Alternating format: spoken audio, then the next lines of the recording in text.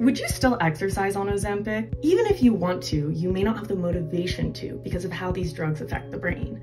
They decrease activity in brain reward pathways, which is probably why people report finding eating not as pleasurable or enjoyable while on them. But that same effect might interfere with positive behaviors too, such as exercise. A small study in mice showed that those treated with Ozempic's main ingredient ran about half the distance on a running wheel as those given a placebo.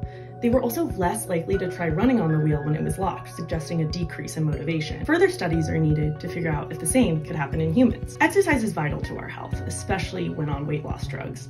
Studies show that people on Ozempic or similar medications lose 10% of lean body mass, mostly from decreases in muscle. This is similar to other rapid weight loss interventions, such as weight loss surgery or extreme calorie restriction. This underscores just how important it is to prioritize exercise while on Ozempic. Doing so will preserve muscle mass, which could also prevent weight regain after stopping the medication. A 2024 study showed that people who participated in an exercise program while on a weight loss drug only gained 2.5 kilograms after stopping it, while those not on the exercise program regained 6 kilograms. That is all to say, you should still work out, even when on Ozempic.